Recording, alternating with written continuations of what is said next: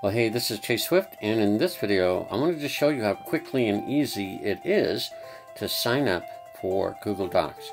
There will be a link in the description in this video and at the end to go to this webpage, but basically you're going to click right here to go to Google Docs. And if you don't have a Gmail account or a Google account, Gmail is really easiest, then you can get one. But if you know your email address, your Gmail account address, you can enter that in, and then the next step will take you to your password. If you need to create an account, just click on the button there, just put in your name, pick a username. It has to be unique. You can use even a current email address like Yahoo or Hotmail, things like that.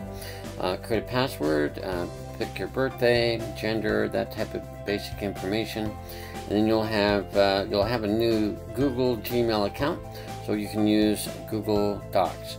Google Docs is extremely useful. I use it a lot because it's free, and it really is, as I say here, it's easy to use. It creates great documents, and you can add fonts and links and images and drawings all for free. They even have great templates, so you can just see all types of styles of documents and pick one and then just fill in your information.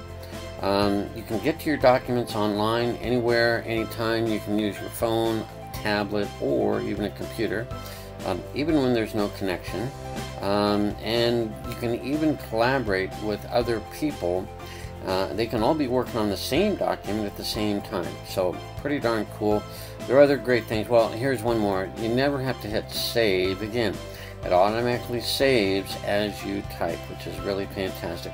There are a lot of other great benefits that I won't go into because you're just wanting to know how to sign up for Google Docs.